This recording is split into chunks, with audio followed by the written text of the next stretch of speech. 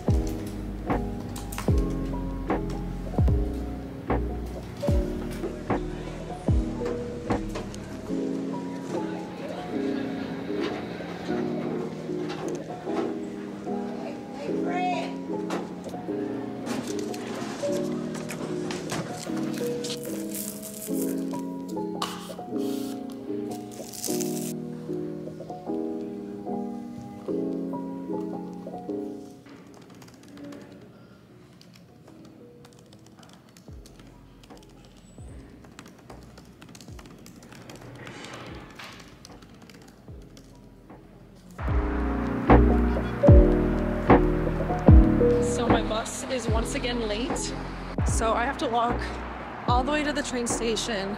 The train station's only about a mile away, which isn't the end of the world, but it just sucks during this time of year because it gets dark really fast and it's pretty cold. I mean, today's about 40 degrees, so it's not that bad. I'd still rather not be walking in 40-degree weather. Pretty much all day I was just going to class and studying in the library, etc. So I go home, eat some good food, and get some of my assignments done ahead of time.